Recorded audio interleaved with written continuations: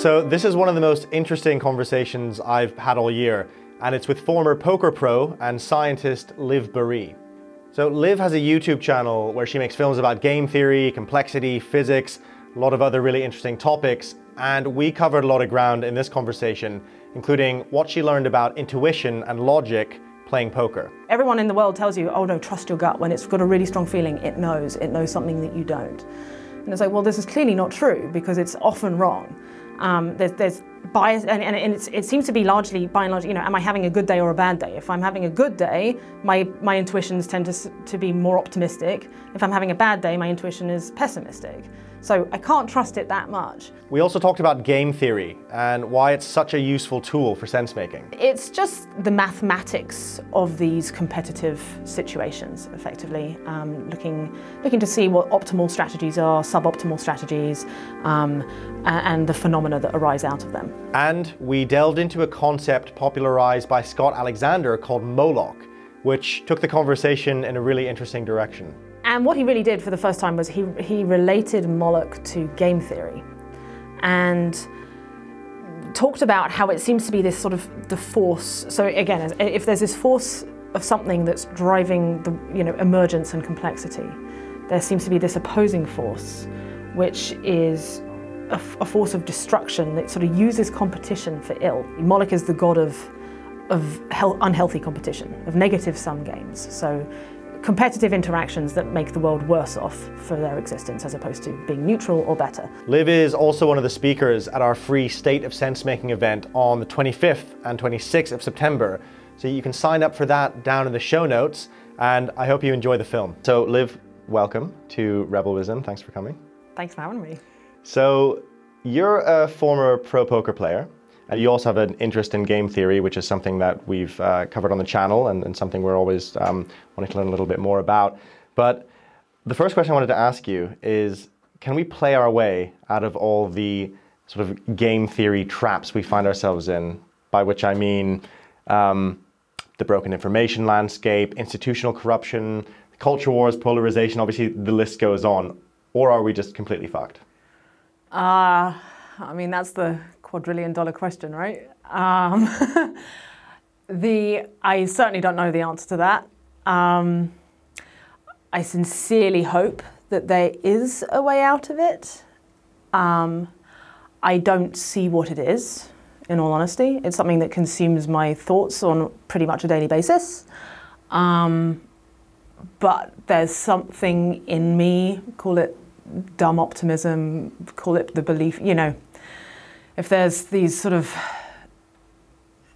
dangerous forces of sort of semi-entropic forces trying to break down the complexity that is civilization in one direction, it almost seems like there's some kind of force pro-complexity trying to hold everything together and keep this weird world that we're in going, keeping things interesting. So I mean, I don't know what the answer is. All I know is that we are in an unbelievably critical time, of the past decade and certainly the coming decade. We're definitely in the most interesting time in human history. Okay, sure, I might be biased, seeing as I'm here and we like to be the kings of our own stories, but shit's getting real.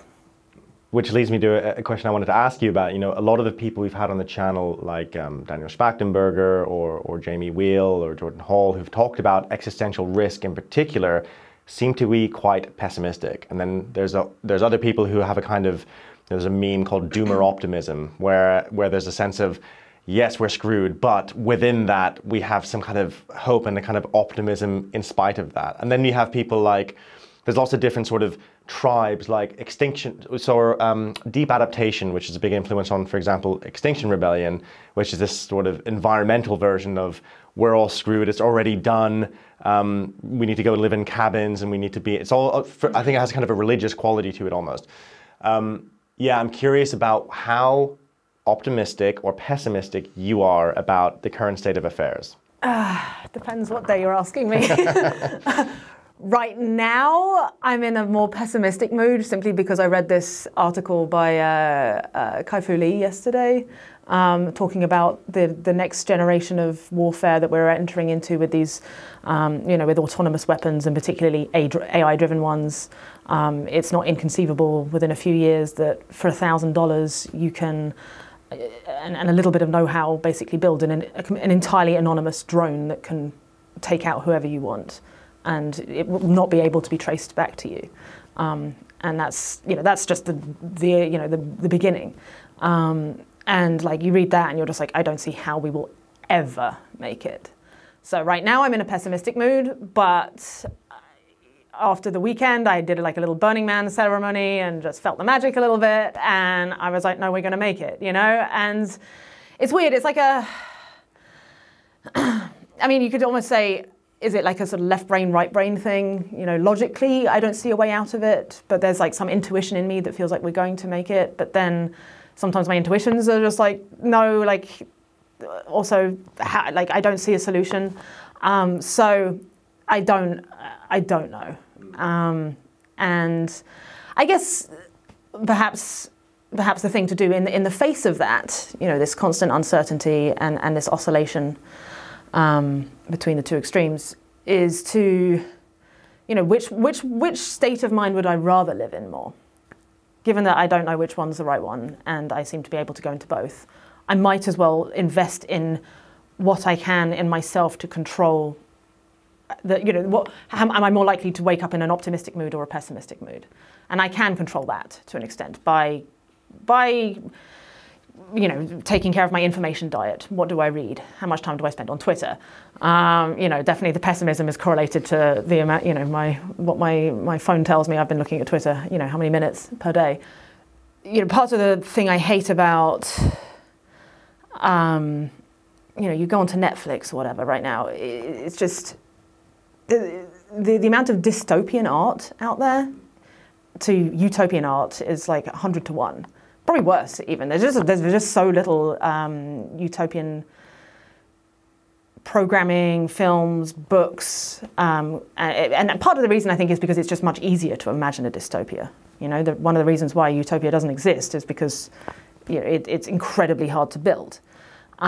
So again, if you have a more optimistic society, then it gives people the space to dream up and think of more positive things, and it gets the ball rolling in the right direction.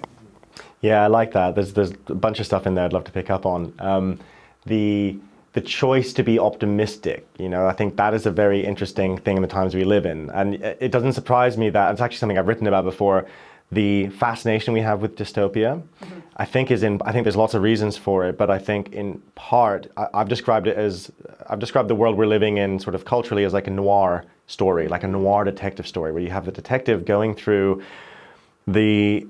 often like encountering different institutions like the church, and okay, it turns out the priest is in on it and corrupt and like corrupt to the core, and then the judges are corrupt and the police are corrupt and everyone's corrupt except for the detective usually, and it plays this kind of chivalric role of the kind of broken but all like roughly altogether pure of soul somewhere in there, right? And they're like, but light in the darkness. Yes, light in the darkness, but they're sort of like hitting the whiskey because like just to be the light in the darkness is so much. And I think there's something in that as a kind of as an image. And there are, and also just kind of, we're recording this not long after the 20th anniversary of 9/11, and the sheer foundational shaking impact of things like 9/11 and the financial crash and many other things that have happened since then in terms of institutional trust. I think we have this sense of being in or moving towards a dystopia. But I'm very interested as well, something you were just talking about, in the optimism within that, right? The kind of, and even so, there is this kind of, there's this hope. So I wanted to talk a little bit about game theory because this kind of points towards a critique I have of game theory. But I thought it'd be cool to just kind of get a bit of a definition of what game theory is before, in case anyone's not really familiar with it. All game theory is a branch of economics, basically, which typically deals with competitive systems, and it looks at the strategic, it describes people or decision makers within it as agents, typically, just so that it's not human-centric. AIs could be decision makers or whatever, mice, rats, and so on. And it's just the mathematics of these competitive situations, effectively, looking to see what optimal strategies are, suboptimal strategies, and the phenomena that arise out of them. You have an interesting position in this because you're a former pro poker player, and so, one could argue, maybe this is wrong, correct me if it is, that you were sort of having to apply game theory under tremendous pressure with high stakes.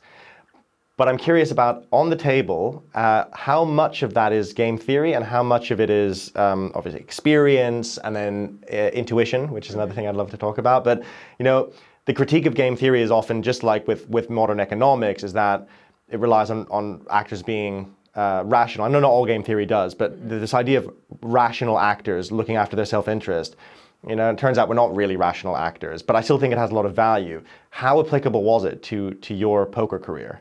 So,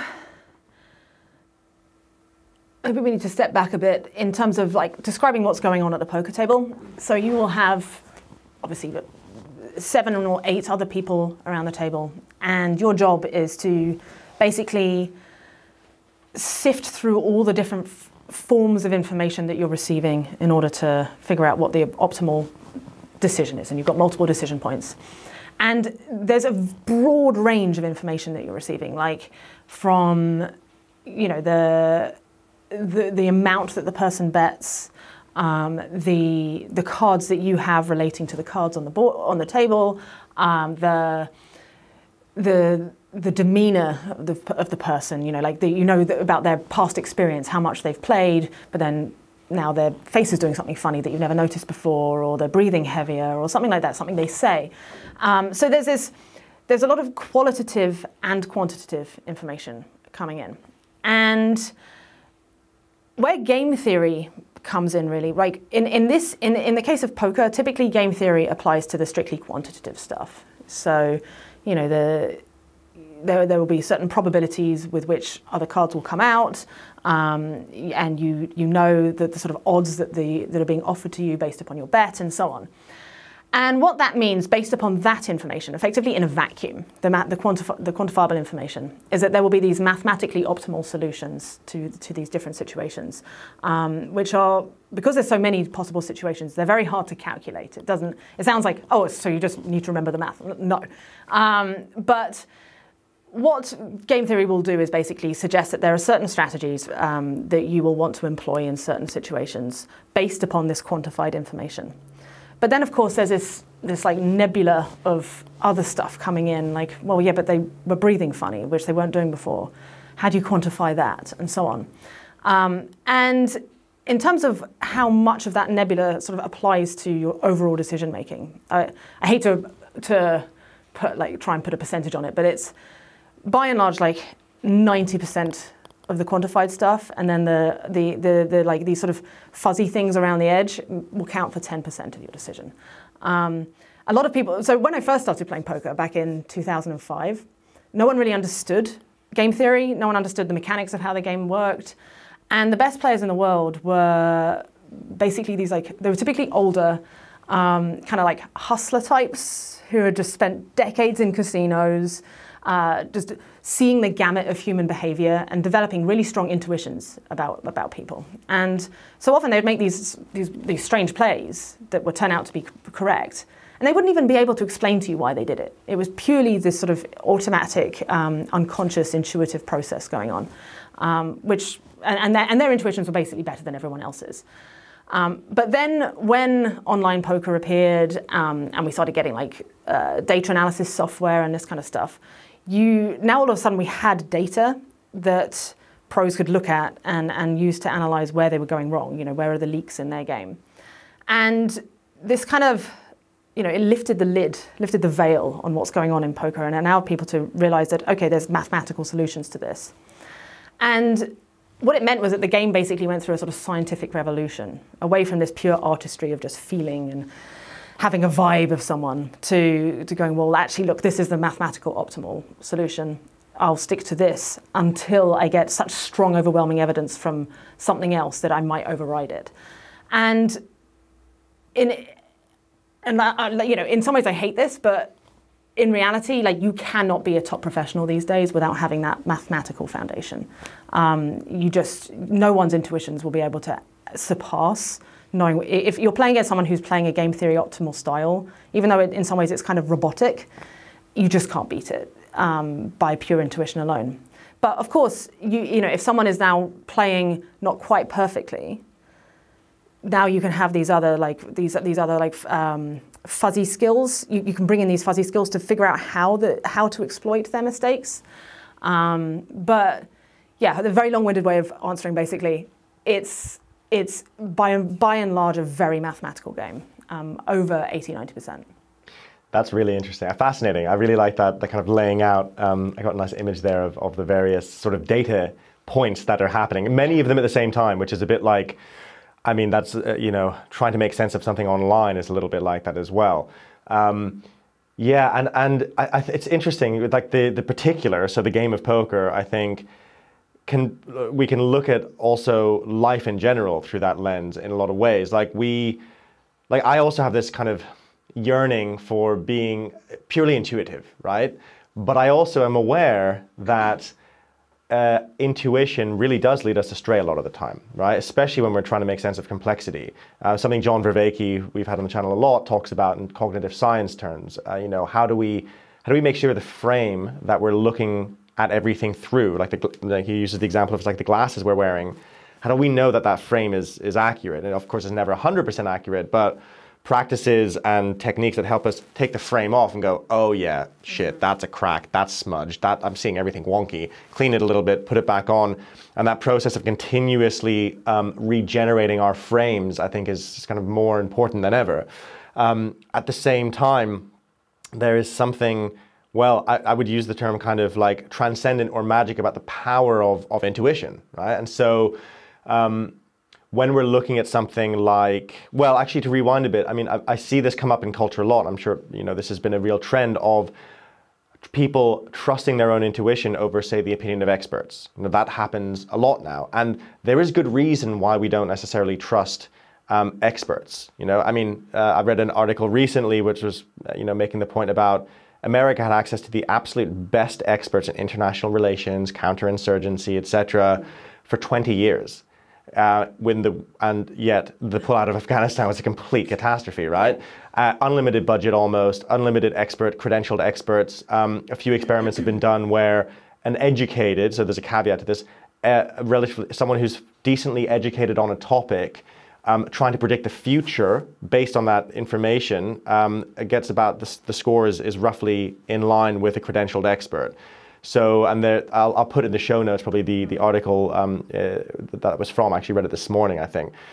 It raises an interesting question though, right? So we need to be able to have some way of not getting completely deluded by our feelings and our intuition, which it tends to do. And every time I notice it's happened to myself, I'm like, ooh, that's a bit embarrassing. I really shouldn't have been so certain. But it keeps happening, obviously, because we're human. And then at the same time, we need to know how to trust it in some way. I think. So I'm curious to hear your journey with this, because I know you were kind of at one point sort of anti-intuition, and you've gone kind of in a bit of a journey with it. Yeah, I mean, I started out, prior to poker, my decision-making process was just a delightful mix of deep overconfidence and emotionality. I was a highly emotional, I was a 20-year-old girl who thought she was the bee's knees at everything and hadn't learnt about life yet. And then poker came along and didn't always, the great thing about poker is that it's like got these like quite tight feedback loops where, well, just tight enough so that you will eventually realize that you're clearly not doing something right because you're losing money, but loose enough where you can still be deluded for a while about your relative skill level, because there is this luck factor.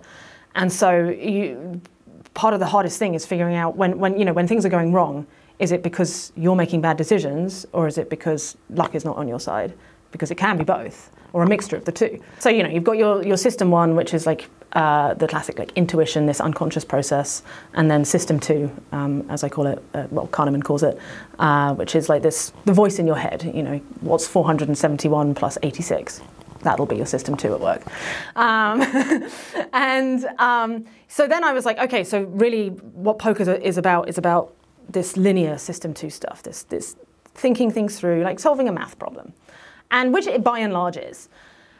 And then I would sometimes try and, you know, I'd be playing and I would, you know, facing a big difficult decision. Someone's put me all in on the river. I'm facing my tournament life, like, you know, heart's pumping in my ears, and my gut will be saying, oh no, fold, fold, fold, they've got it this time.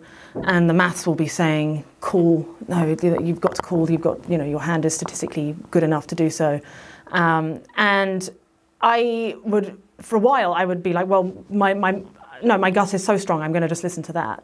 And well, I don't know whether it's more often than not, but on a sufficient number of occasions, my gut was completely wrong. I was like, this is interesting, because everyone's been telling me, you know, but everyone in the world tells you, oh no, trust your gut. When it's got a really strong feeling, it knows something that you don't. And it's like, well, this is clearly not true, because it's often wrong. There's bias, and it seems to be largely, by and large, you know, am I having a good day or a bad day? If I'm having a good day, my intuitions tend to be more optimistic. If I'm having a bad day, my intuition is pessimistic. So I can't trust it that much.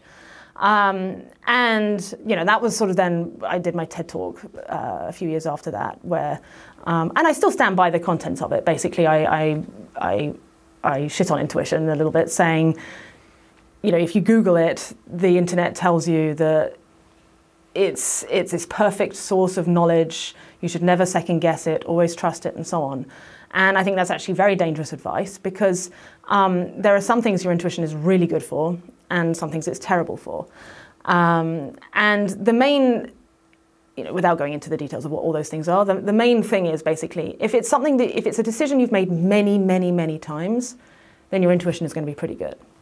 Which is why our intuitions are often quite good around like social things. You know, you meet someone and you get like a weird vibe off them and you don't quite know why. You know, you've met a lot of people. By the time you're in your 30s, you've met a lot of people. Chances are your intuition is fairly good and you should listen to it. But if it's, you know, if you've started a new job and you're solving difficult problems that you haven't quite figured out how to do the like logic for yet, relying on your intuition isn't a good idea either, because ultimately it needs some data and experience to be based off. As far as we know, it's not this purely magical thing. Might be sometimes, but we'll get to that. So yeah, so then I sort of went into this like deep skepticism of using intuition. Certainly, you know, and certainly my message was don't over-rely on it, be very careful, because it can be biased. But then, more recently, funnily enough, after a conversation with Daniel Schmachtenberger, who always manages to, like, anyone who has ever met him, he just like shakes people's brains up. One of the things he said to me, we hadn't had much of a conversation, but he pulled me aside. He's like, you need to get in touch with your feminine side a bit more. And I was like, what? What does that mean? And it initially like annoyed me, because I was like, what? Because I had historically sort of associated femininity a little bit with weakness. I've always kind of been attracted to typically male pursuits, you know, physics, heavy metal, poker, you know, it's all very predictable. To the point where I then started to associate feminine things with weakness and so on. But it was just that I didn't quite understand what femininity is. And what it kind of, you know, if masculinity is kind of like this outward seeking, looking for firm, strict type ways of defining and viewing the world, femininity is this more sort of passive, inward facing, reflective form of thinking, a form of wisdom. It's just like another form of wisdom. And that's what I think he was getting at, basically. He's like, play around with your feminine side and it will enable you to start listening to your intuition a bit more and respecting it. And he was absolutely right. And since I started doing that, I don't know, life just became a bit easier. And just I don't know. I just felt like more of a whole person. It's hard to describe. It sounds a bit weird, but it was kind of cool. I really like that explanation of when intuition is useful and when it isn't. Right? It reminds me so there's something I've been quite influenced by is the work of a guy called William Duggan at Columbia Business School, and he talks about strategic intuition.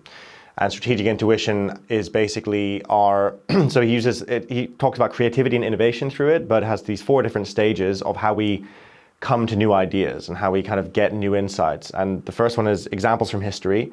So you've done, like you said, you have lots of experience in the thing. It might not even just be in that thing. You have a whole database in your brain of, like you use the example of social interactions. So that we have all these different kind of social interactions there in our unconscious, in the library of our memory. Mm-hmm. But then we also have loads of other things connected to that, loads of different frames. We have lots of different, so let's say kind of horizontal connections. So it might be, okay, I also know about this person's culture, or I also know about the cultural context of where we are, or I'm having this interaction with someone at a roller skating rink. Well, I know how people are at roller skating. So all these different things are going on. And of all that information, then so the second stage of this innovation process is presence of mind. So you don't try and find the answer, which goes into that receptivity you're kind of talking about. It's, okay, well, I'm just going to be awake and aware and allow my unconscious to do its thing. And then the third stage is the eureka moment, which he calls a coup d'oeil, which is a strike of the eye in French, which I don't exactly know where they got that phrase from, but it's a kind of, and we've all had that experience of something hits you like a ton of bricks, and it often happens when you're not trying to solve the problem. You were taking a shower, you're walking the dog, whatever it might be. And then the fourth stage is the resolution to carry it through. It's something I used to do with companies and was on a kind of campaign to get rid of brainstorming, because brainstorming is really awful for that creative innovation process. Because what brainstorming is really good for is going, here's many ideas, let's as a group hone down the ideas to one. What is terrible for is, here's a blank space, make ideas. Because that's not how the process works, according to Duggan, and he goes into the kind of the neuroscience of it.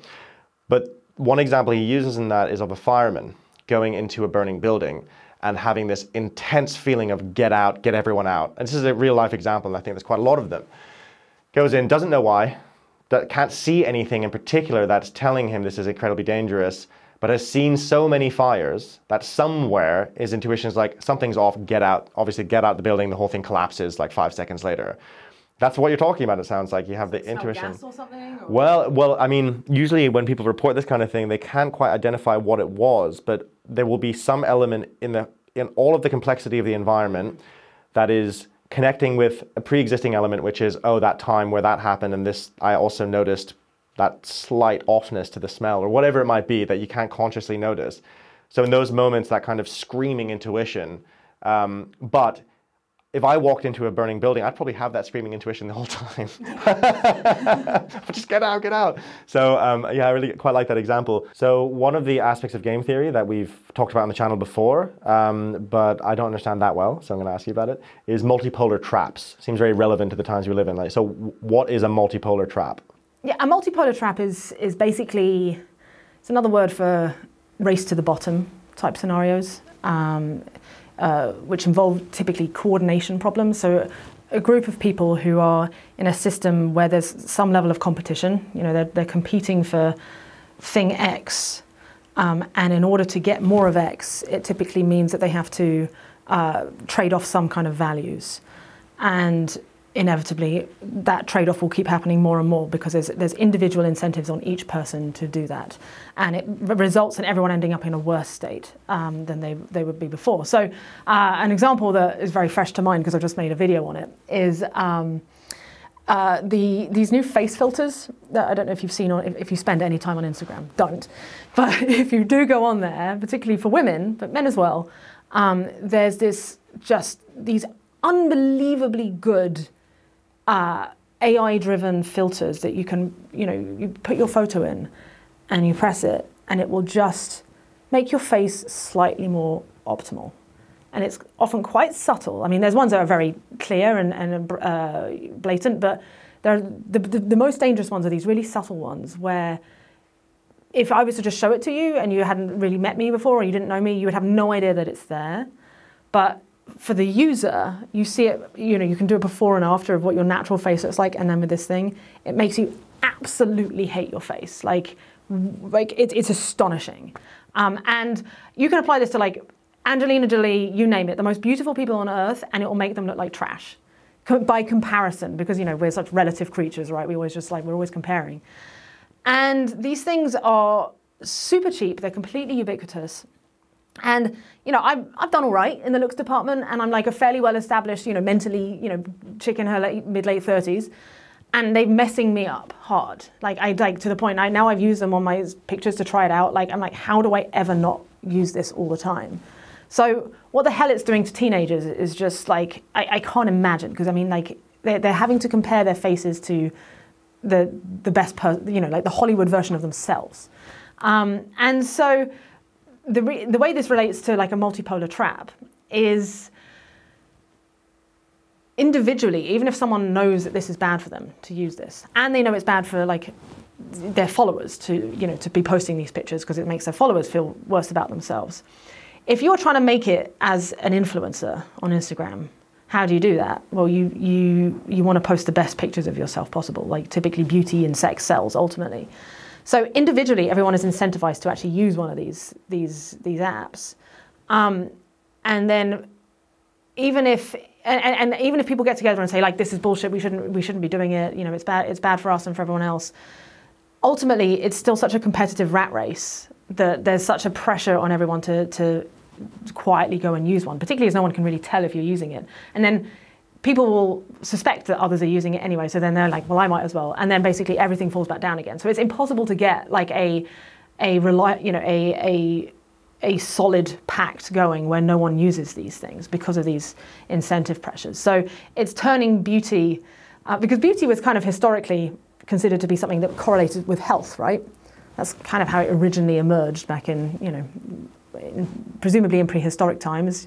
Females wanted to mate with males that showed signs of evolutionary fitness for their environment. But then there are points like with peacock feathers and so on, where sexual selection and like what's good for your environment, you know, for your survival can like decouple and diverge. And then you start optimizing for this like secondary trait. And, you know, so basically where beauty can get decoupled from health. And that's, to me, these apps are like the ultimate example of that, because we know they're unhealthy for us mentally. Like there's tons of studies out there which are showing this just actually really, really bad for teenagers in particular. And yet because they make us look so good, we can't stop using them. So yeah, that's like a multipolar trap where you just can't get everyone to agree to not use them. Yeah, that's a great and terrifying example, isn't it? It's quite, yeah. I mean, it's a very mild example, actually. You know, in the grand scheme of multipolar traps, there are much, much more dangerous ones, you know, like AI arms races and so on. But it's like a nice little example, because I think it's also a good example because it's something that a lot of people who aren't typically exposed to these kind of ideas can relate to. Another thing that we're kind of skirting around is the topic of complexity. And you have a background in physics as well, and the kind of complexity theory, what doesn't necessarily come from physics, but I think it's kind of the physics. Definitely. Yeah, I mean, like brother and sister. They're like brother and sister. It's kind of the home of complexity theory. So why are you interested in it? What is it about complexity theory you find useful? I mean, it's just, it's kind of the study of what is, right? Because, I mean, whether or not you believe in aliens, like the Earth, what's going on Earth right now is just so, from a computational standpoint, it's probably the most complex thing certainly within our pocket of the universe, in my opinion, and probably the observable universe. And it's this weird, you know, it's kind of poetic in that, like, complexity to describe something that is hard to describe, and even by that we struggle to even come to a definition of what complexity is. So like that's why I just find it so fascinating, because it's like really like the cutting edge. So it's very much a frontier of knowledge. You know, just like there's certain things in fundamental physics we haven't figured out. We just don't have a solid theory of complexity yet as a civilization. We're getting there. And it, I think, will be, again, this is an intuition, but I feel like understanding complexity is kind of essential, or at least having a firmer grasp on it is essential for us to to make it through. You know, we are in a more complex stage of civilization than ever before, and it's only getting more complex. And to an extent, we want it to get more complex because, you know, if we do blow ourselves up, that's a permanent reduction and curtailment of complexity in the universe, which, as I mentioned to you before, I think is very bad. And so, yeah, I just think it's an absolutely fascinating topic. And every time I speak to someone about it, I always learn something new. That's the interesting thing as well. You speak to not even necessarily experts, just asking people to define it. It's like, wow, I didn't think of that before, which is usually a sign that it's a really important topic. Mm. Yeah, and what are some of the elements, I mean, maybe useful if we talk a little bit about the elements of a complex system compared to, well, one useful way in as well is the difference between complex and complicated. Yes. So maybe we could start there, and then we can talk a little bit about what happens in complex systems. I saw a nice definition of complex versus complicated.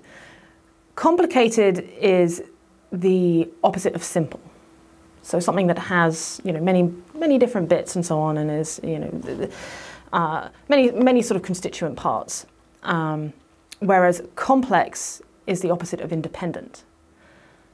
So the main way a complex system differs from a complicated one is that a complex one is sort of it has this level of sort of self-referentialism, and it has these feedback loops and so on, and also it evolves over time. So a complicated system has lots of different parts, but is otherwise static in time by and large. And so it's you know, if you were trying to simulate it, you could actually simulate it quite easily and also explain it. Whereas a complex system, because there's sort of so many more like levels of dimensionality to it, which are like changing and feeding back into one another, and it's sort of like these sort of sweet spots between all these different dimensions of things, it's very, very hard to describe and also predict, which is sort of relates to this idea of emergence as well, because a complex system is basically something that has emerged from something of a lower complexity. And this process of emergence is often like kind of a black box. We don't understand how and why it happens. You know, like no one could have predicted the internet, even in like probably like 1890, which, you know, in the grand scheme of the timeline of humanity is nothing. But it was this unbelievably complex thing that came out of an already complex system, and yet it would have been impossible to predict. And so, yeah, that's the main difference to me. Yeah, that's a great explanation. I haven't heard that one before. The image that came to me was a complicated system is like a grandfather clock, right? And a complex system is the Amazon rainforest. Yes. Yeah, and I just got this image of a grandfather clock sitting in the Amazon rainforest as this kind of juxtaposition, but just how incredibly different they are. It's really recent that I've become more interested in complexity. And part of what's really exciting me about it, as I'm on this kind of what I feel like will be a very long journey of understanding, is that the sort of Enlightenment project that began perhaps in the 1700s all the way up until now, I would argue, was we can look at the world and figure out how it's like a grandfather clock, given enough time. And then as science has progressed, we've been like, okay, actually, maybe our model was wrong. Maybe the universe isn't like a grandfather clock. Maybe it's a complex system, which I think is pretty much the truth that we've kind of arrived at. But what I'm seeing as I kind of delve into this is just how important complexity is as a framing for so many different things. So many of the things we've talked about on Rebel Wisdom as well, like, you know, trying to make sense of the information landscape, trying to look at the culture wars and figure out, okay, how the hell do we come into some sense of coherence with one another? How do we revive the common so we can actually have a new type of conversation? All of those are complex problems because they're all feeding back on each other. And then there's this this hope of emergence, because we don't know, like you said, we don't know what's going to emerge from the interaction of all those different parts. My sense is there's something like a new religion of sorts could emerge, which would completely flip, would be the next thing that completely flips our entire way of working and communicating with each other, because we cannot coordinate right now. And the thing that has helped us coordinate has been that in the past, right? So, I mean, a really appealing meme. Exactly. Yeah. Something that is, and I think I don't think it would look anything like the religions that have come before. And I've argued that it's sort of brewing as we speak online, and then breaching. I've called it the age of breach, because things are brewing online and then breaching into consensus reality. And so far it's been quite nascent, like GameStop or the Capitol riots, where it's like, oh God, that looks like a new thing. And then it's like, well, it'll collapse, but... Yeah. But there's this undercurrent. Yes, there's this undercurrent. It's like there's like a boundary between this whatever is underneath there and then what's in our world, and that boundary is becoming more and more looped in some way. Definitely, that's a nice way to describe it. It's like a larger surface area or something, and but you know, things will pop through, and then I mean the religion topic is a whole other thing. I by and large agree that not only will we likely see some kind of new religion, and it almost seems like people want and need that, but I think we should have something. And my main problem I've had with all the past religions is just they're just really unfun. They just, not all of them, but by and large, they're about no sex, no drinking or whatever. Like just, they're the antithesis of partying. And again, like there are some good pockets within some of them, and I think those are the ones that have flourished for a while, and so on. But clearly, it seems to be some part of the human spirit we want to worship. We want to think of something bigger than us. That to me is some evidence that there might be something bigger than us. But regardless, like why not play into that? Why not use that? But at least, I mean, I've been thinking about this for a little while. I think there's value in actually brainstorming collectively what would we want. If we were to design a religion, what would it look like? I think it's worth, certainly the viewers of Rebel Wisdom and people thinking about, like, just spending some time to write down 5 things that they would like about religion or something like that, and then we hive mind it and see what comes. Yeah, I'll join right now, straight up. Yeah. Before it even gets developed. Yeah. It's an interesting one. It touches on something we've talked about as well, which is this strange relationship we now have with rationality and reason, and our understanding of what that is, and our conception of ourselves as rational actors when we're sort of anything but, and yet we do have this capacity to take a step back and be reasonable.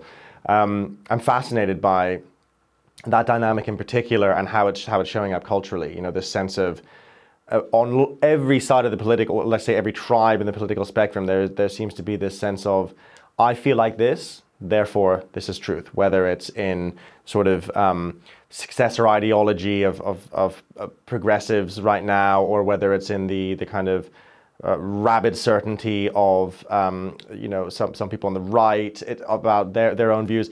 There's a sense of feeling and emotion overtaking our sense making, and I think often religion has been the necessary place to pour that energy with other people as well. Yeah, and so I think without it, we've talked about this a lot. Adrift. We're totally adrift. In a hurricane. Yeah. Yes, yeah. So yeah, I'm curious, and I think it'll be weird as hell. Whatever emerges will be weird. Yeah. So you actually, when we were talking before this discussion, you actually introduced me to a concept I hadn't heard of before, which comes from Scott Alexander popularized it, but it comes from an Allen Ginsberg poem originally, and before that I believe a Sumerian god? Canaanite. Yeah. Canaanite god called Moloch, right? Yes. And I got quite excited when I came across this, and I'll talk about why in a bit. First, we should talk about what exactly it is. It relates to complexity, and there's this other concept called Moloch, and yeah, what is it? Yes, I mean, you summarized where it came from quite well. It was originally it was either the Canaanites or the Carthaginians, I don't know, but it was a god of war that they supposedly sacrificed their children to by putting them into an oven and burning them, so that Moloch would be happy and they'd win their wars. So really, about as dark as it gets. And then it became more popular when Allen Ginsberg wrote this amazing poem called, it's actually called Howl, talking about this thing that sounds sort of analogous to capitalism, making people mad. And then Scott Alexander really nailed it. He wrote this unbelievable blog called Meditations on Moloch, which was the first time I've seen, he's trying to analyze what Allen Ginsberg is talking about, this sort of mechanistic thing. And what he really did for the first time was he related Moloch to game theory. And talked about how it seems to be this sort of the force. So again, if there's this force of something that's driving the emergence and complexity, there seems to be this opposing force, which is a force of destruction that sort of uses competition for ill.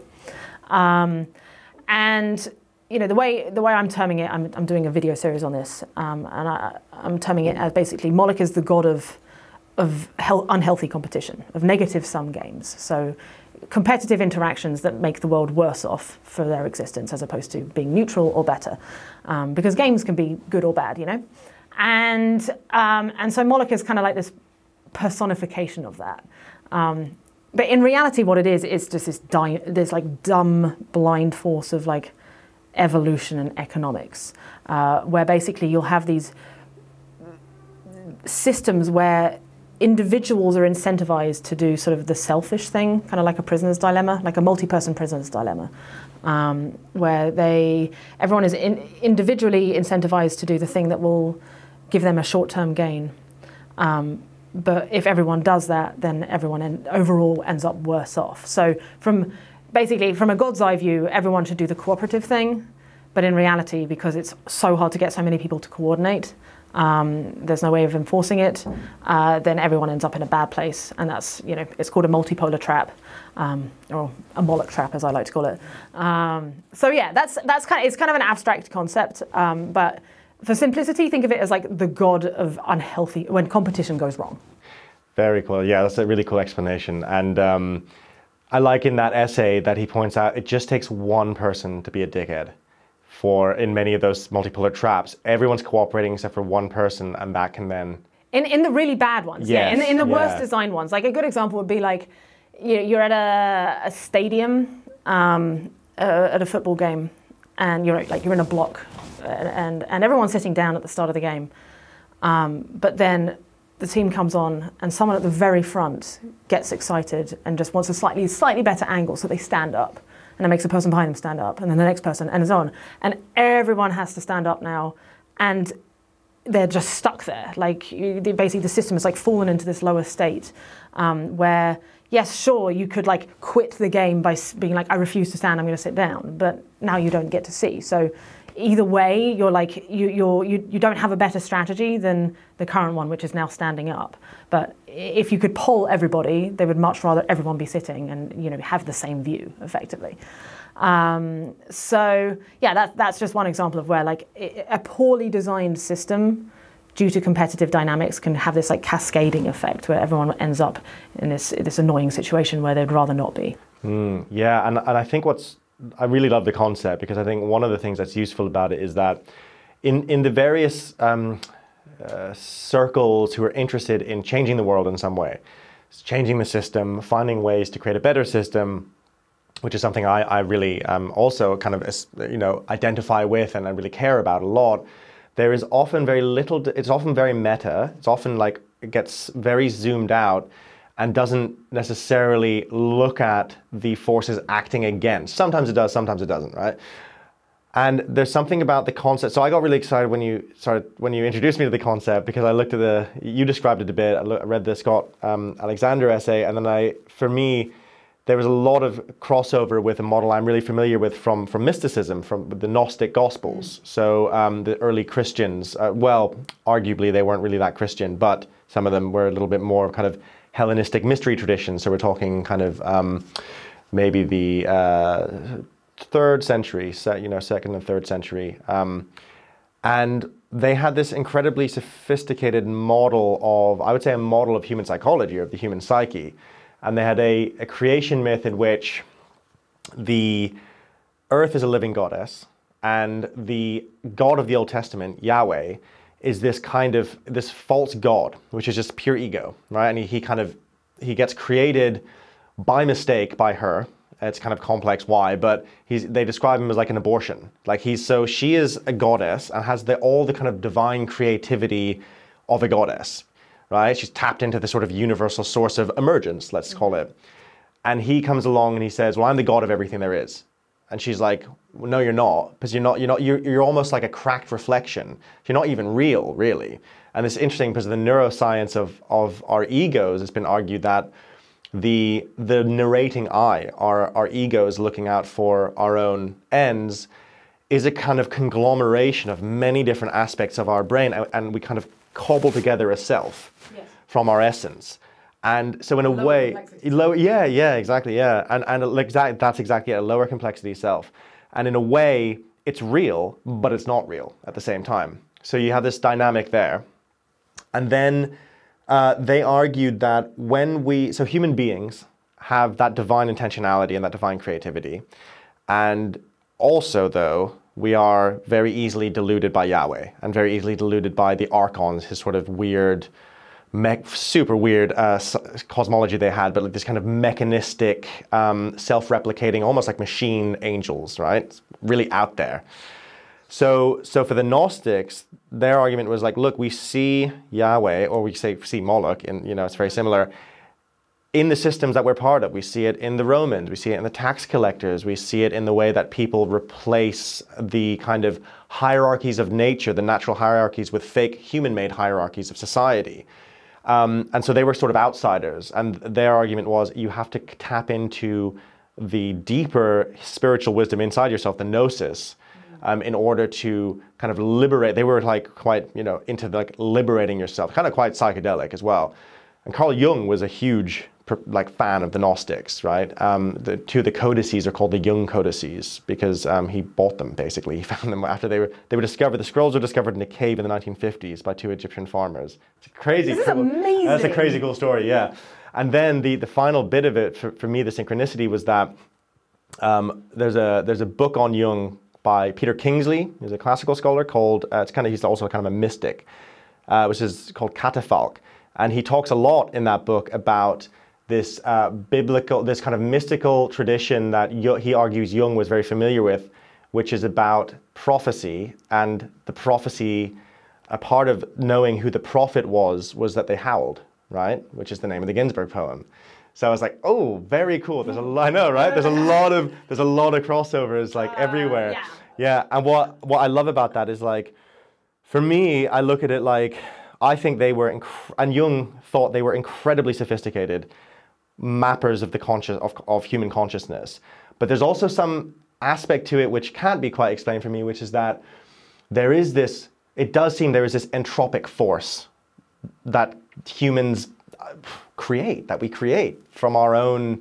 I don't know what your take on it is. Is it, do we create it from our own bad incentives that are built into us, or? I don't think humans in particular create it. I think it's just, again, depending on sort of the mood of the day, it almost feels like it's just like there are these two opposing types of forces going on within the universe, like deeply metaphysical forces, where it's not that it is entropy, but it's like it uses entropy to its advantage. It's basically a thing trying to, I don't know, but Moloch is the way I envision it. It's just that feeling where you are playing something and you want to win so badly. And I know this because I had this I was pathologically competitive as a kid, and it's like eyes on the prize, but to this all-consuming extent, and you can't see anything else. You can't see the externalities of what you do,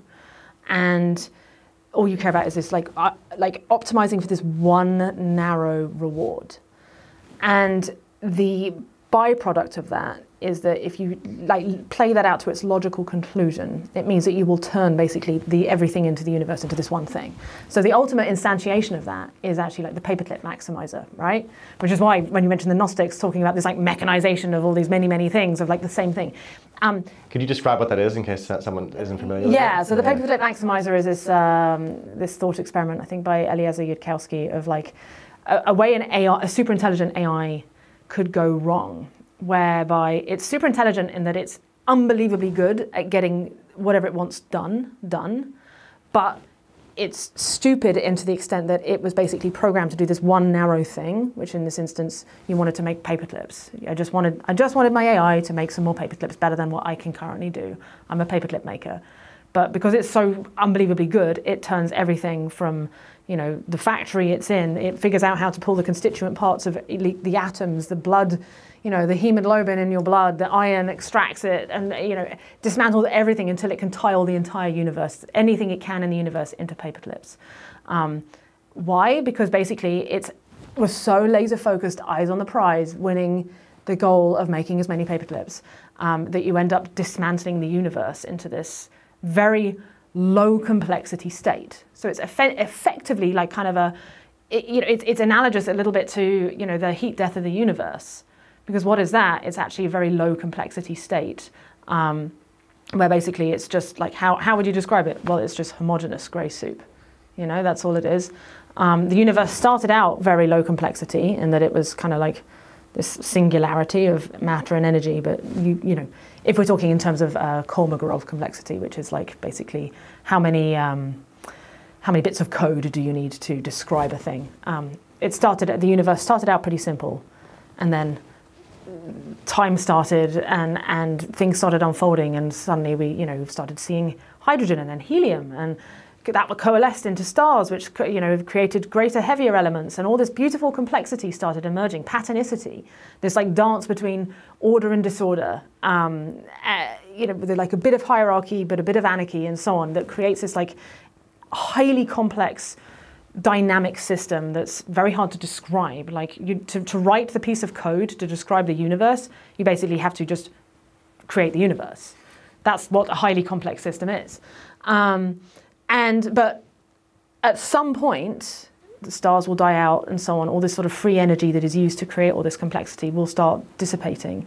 And then it'll slowly, as far as we know, turn into this grey soup, which is low complexity. So it'll do this. Entropy will do this over time. And so... yeah, so this grey soup is kind of analogous to, in my opinion, like what a paperclip maximizer would do. It's not a very, basically it's permanently curtailing, you know, there's no more complexity to rise. The universe has reached this steady state. And that is, you know, it seems like a tragedy on enormous potential, because at least up until now, it seems like the universe is trying to emerge into greater and greater states of complexity. So I hate to boil it down to like good and evil terms, but to me, good is that which creates, you know, allows for greater emergence and complexity to appear, and thereby utility, you know, useful information that we can process and do and make wonderful things with.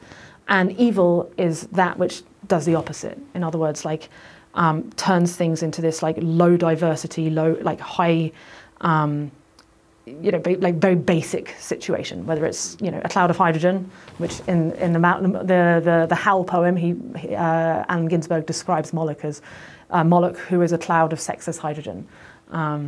So it's like this, yeah, it's like this kind of a force of entropy, but slightly different, because entropy is actually just kind of neutral. Entropy is just like time, effectively. Whereas Moloch is a thing that turns everything into this like one monofocus, sacrificing everything in order to win this one thing. Hence the like child sacrifice. Brilliant. Yeah, it's so. I think it's a really. I'm really excited to introduce this model into kind of you know, into the channel and like our thinking in general, because I think there's something, I don't quite know what, and I think this is the journey you're on, right? Like there's something in it, right? There's something in it. Well, so the current thing I'm trying to figure out right now, and I mean, a lot of this, again, is like a sort of an offshoot from conversations with Daniel Schmachtenberger, Forrest Landry as well. But I don't think, so like Moloch is tied to competition, right? But competition gone wrong. But competition can also be an enormous force for good, because actually, like, you know, the capitalistic model has risen the world to what it is right now. Like, we would not be living the cushy life with our, you know, nice cameras in this cool room and so on, without a lot of the luxuries that capitalism has provided. And in its best form, capitalism is, you know, it's like a positive sum game. It's using competition in order to like drive progress faster than it would without, and creating these novel things that arguably wouldn't exist without it. So it seems to be that there's like some kind of optimal amount of competition, like zero-sum type competition, that we would want within the universe, but kind of just like encapsulated in little pockets, you know, constrained in certain ways, whereby Moloch can't get his dirty claws into it and like turn the whole, you know, twist it into something bad. And again, like because a lot of people are like, no, we just need pure cooperation. Pure cooperation is all we ever want. No competition whatsoever. But that's a lower complexity state than a universe that has mostly cooperation with little pockets of competition driving it forward, but in just like delicately constrained ways. So I'm trying to. This is very much just a working, you know, a thing I'm just playing with, but there seems like there's something to that. It's like a higher order level of complexity where you're using games in a beneficial way without letting them get too out of control. Yeah, it's very interesting. I mean, what comes up for me is something around intention and values, right, on the individual level. Because so to use that Gnostic model again, another aspect of it was that the issue is the ego disconnected from the self in Jungian terms. So we all have an ego. We need one. That's great. I consider myself very competitive. But there's also a question of priorities. And would I be competitive at the expense of, say, someone else's well-being, or would I decide to be competitive instead of loving my wife, right? If it was the trade-off, which one of those are higher in my value system? So there's something about that going on, I think, which then applies right back to the game theory examples, because in Scott Alexander's essay, you know, he ends each of those examples with like, but from a God's eye view, if we all cooperated, better outcomes for everyone. What I find interesting about, so that Gnostic model saw the ego disconnected from the self as unable to create anything truly novel, because all it can do is replicate. And what it does, so we have that God and we have Mother Earth, Gaia, or Sophia, they called her. So that's kind of divine creativity that each human has. But when the ego is disconnected from the self, it can't do anything except mimic that divine creativity. So, and what it ends up doing is creating like a Disneyland reality that looks real, but isn't real. Nothing's authentic. Everything is skin deep. Think of kind of reality TV, for example. Yeah. There's so many aspects of our culture. I read a great essay, which I'll put in the show notes, about solar punk, and the author talked about we've run out of authentic things to frack from our culture, so now we're fracking our own future. You know, we're fracking our idea of the future just to get some, like, so it's that extractive thing. Yeah. And then I guess it also goes to the idea of sociopathy and psychopathy and Machiavellianism, which is this kind of dark triad in psychology. And, you know, I've heard Daniel Schmachtenberger and many others in this space talking about that being a major problem when you're trying to create cohesion and cooperation, is like the sociopath problem. Because a sociopath or a narcissist looks like they care about other people, but they do not care at all. They don't have empathy, but they're mimicking empathy.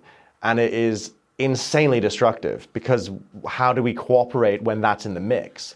I don't even know if it's that they don't have empathy. I think often psychopaths do have empathy, because empathy is just being able to put yourself and, like, you know, like feel what someone else is feeling. Sure, yeah. And a truly powerful psychopath is someone who would be able to actually really feel what you're feeling, but then just not actually give a shit about what happens to you. And like they're doing something that will be ultimately self-serving at the expense of you. But yeah, perhaps it's just... Yeah. But I mean, that's probably a good distinction to make. And an unsolved problem, I think, in terms of, okay, we want to find new ways to cooperate. We want to find new ways to kind of build a sustainable future.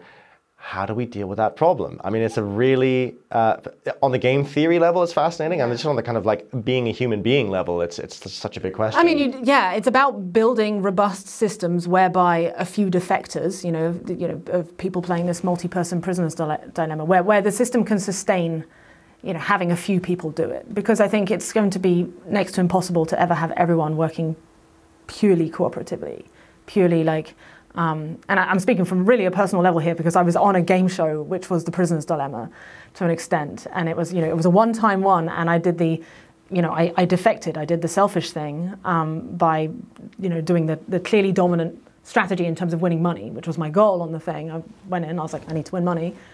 So I did the selfish thing, but man, like I'm still getting hate messages from that today, like 14 years later. What was the game show? It's called Golden Balls. It's on YouTube. I hate it. And it's worth watching. It's Did you win? I won, okay. And I mean, I played the game perfectly from if you're optimizing for the value of winning money. But that's, again, it's this bigger question of like, what are the externalities to this? Overall, you know, I was doing the sort of I was doing the strategically. I picked the game theory optimal solution within the definitions of the game. But outside of that, there's other externalities about the value of cooperation, the value of not looking someone in the eye and saying, yeah, I'm going to split this with you, and then actually stealing it, you know? And it taught me like a really important lesson of thinking about the externalities of whatever it is we do. And so, but what we need really is to build a system that is robust enough, complex enough, but in the right way, where it minimizes, where the amount of externalities any one individual can do, negative externalities any one individual can do, are contained and constrained. And I don't know how we do that, but we have to find a way. Yeah, that's a really good point. I think an example I've used before is how the US Constitution was made, because they did a quite good job, obviously not perfect, but quite good job of thinking, really at the time, of creating an anti-fragile system with that in mind. Absolutely. Because they were focused on how do you prevent tyranny. And the process whereby they went through it was, you know, in part the Federalist Papers. So they're just writing to each other constantly, being like, well, what if someone does this? It's like, oh shit, yeah, what if someone does that? Yeah, stress testing. Yeah, stress testing constantly. And I think, I mean, that's probably a good place for us all to start, is to kind of, start having that conversation, which I think a lot of people are already having, and start kind of stress testing. And now we have the luxury of being able to actually make models and play them out. Like there's like, I think, game designers, etc. A lot of people out there who can go, okay, well, let's put it in a simulation and see what happens. That's really exciting to me. Yeah. No, I mean, and that's exactly, and that's the blessing and curse of technology is that technology is, particularly exponential ones, are making Moloch's life much easier to destroy the universe. But at the same time, we're also building technologies that enable cooperation better, the ability to coordinate with one another. Like a simple internet forum is just such a valuable thing that like just never existed before.